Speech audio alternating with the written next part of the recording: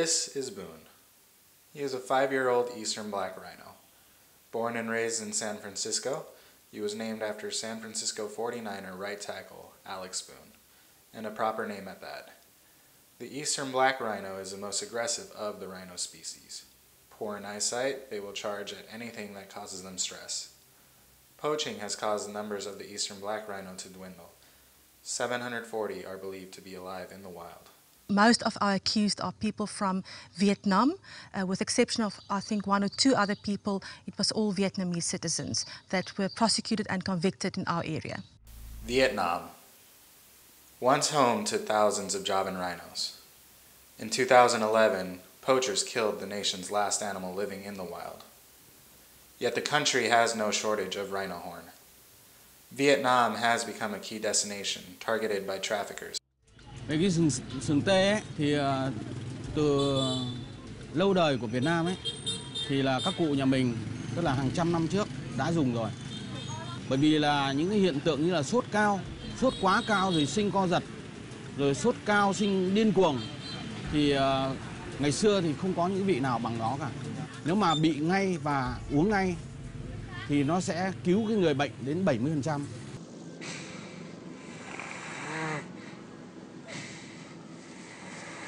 If we don't take immediate action to end the slaughter of rhinos in South Africa, these majestic creatures will be pushed back to the brink of extinction, and we're not willing to accept that on our watch. We are training and equipping a specialist rhino protection unit that can and will meet fire with fire when it's necessary.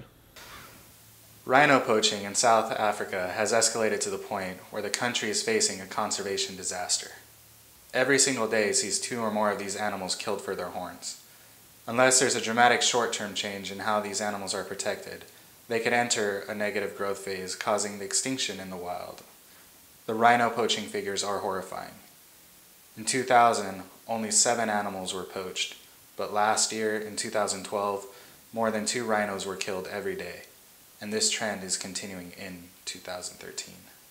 Poaching techniques have progressed from the bow and arrow and spear into using high-powered rifles, using helicopters, and using professionals such as vets and pilots to actually poach rhinos in Southern Africa, and we see it extending to other countries.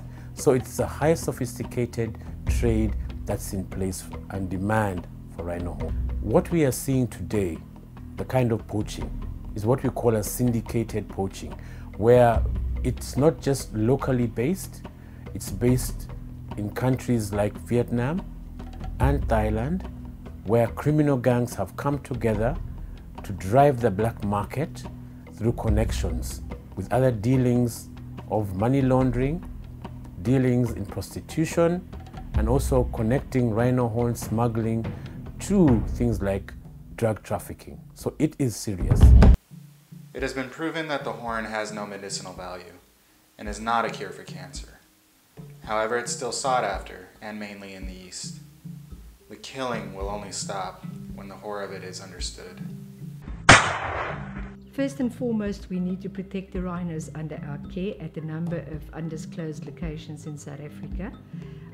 If and when the time arrives and private landowners would like to use our expertise and get possible assistance with training of their own units, we would be happy to oblige and help them with that. WWF with partners are trying to ensure there's greater collaboration and linkages between national governments at a prosecution and investigative level to promote sharing of information, to ensure that there is nowhere where the criminal syndicates will operate without being traced, tracked down, and taken to face the law.